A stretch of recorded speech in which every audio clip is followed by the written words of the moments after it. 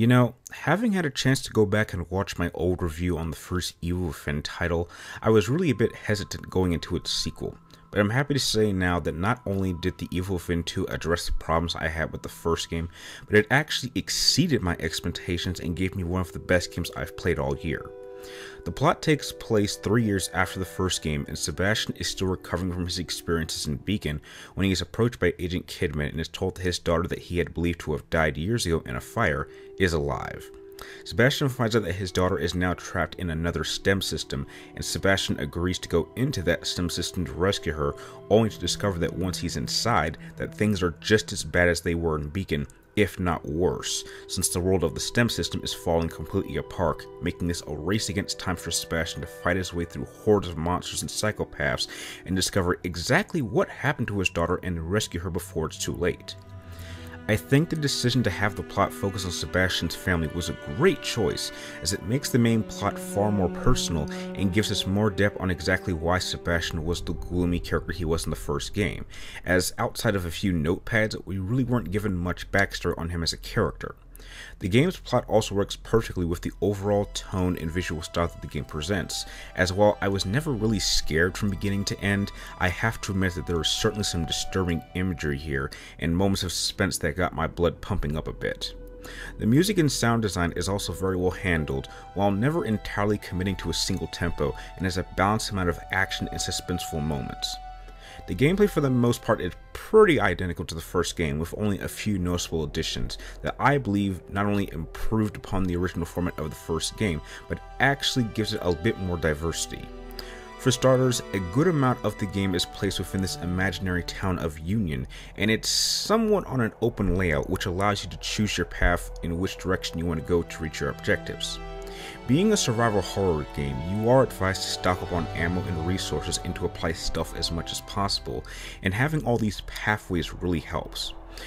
There is also the addition of side missions, which really can help you out in a big way, as completing these side missions can not only provide you with more information on other characters trapped within the STEM system, but it can also grant you access to weapons that can prove very useful in certain situations.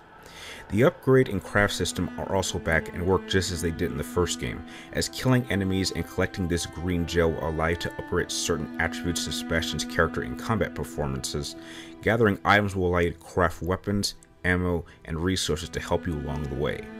There's also the inclusion of a couple of mini games that you can take part in, and depending on your performance will grant you rewards that can also help you on your way throughout the game.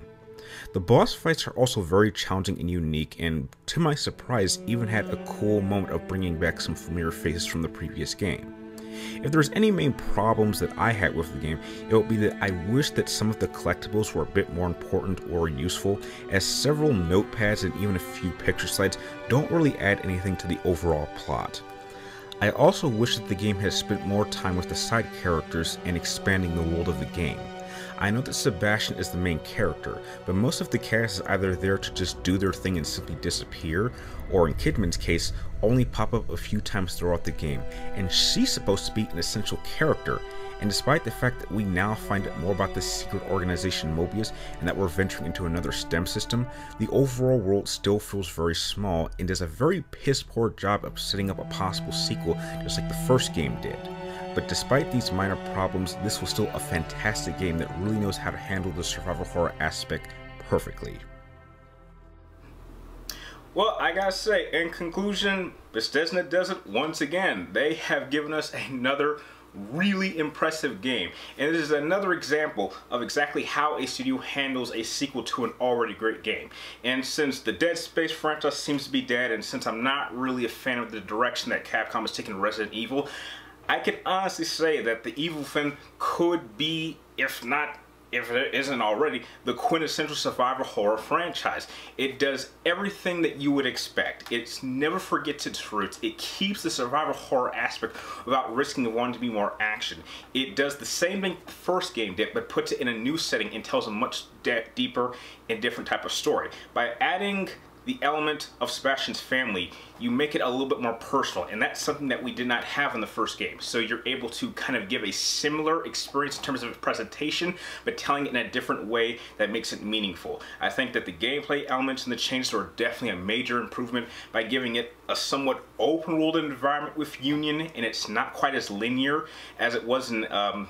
Evil Within 1, and therefore it is a prime example of how you make improvements. And because of that, this is definitely one of the best games that I've played all year, in a serious contender, at least for me, for Game of the Year. Now, if I had to give the Evil Within 2 a rating, I'm going to give it a 9 out of 10. If you're a fan of survival horror, or you're looking to see if the follow-up to the Evil Within 1 was worth the wait, it absolutely is, and you should definitely pick it up when you get a chance. If you like my game review, feel free to like, comment down below, and please subscribe to keep track of me and my future game reviews. And like always,